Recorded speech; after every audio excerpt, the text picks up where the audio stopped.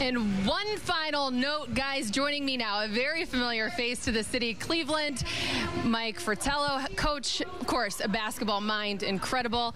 Obviously, you're going to be joining us for postseason coverage here on Fox Sports Ohio, but let's start there.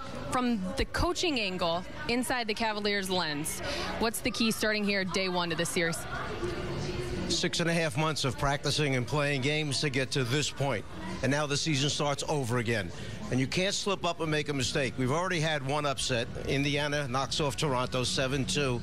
Almost another upset with Atlanta, almost losing to Boston, winning by 1 point. You've got to come out just like Oklahoma City, just like Golden State, put them away early, and don't let them back in the game.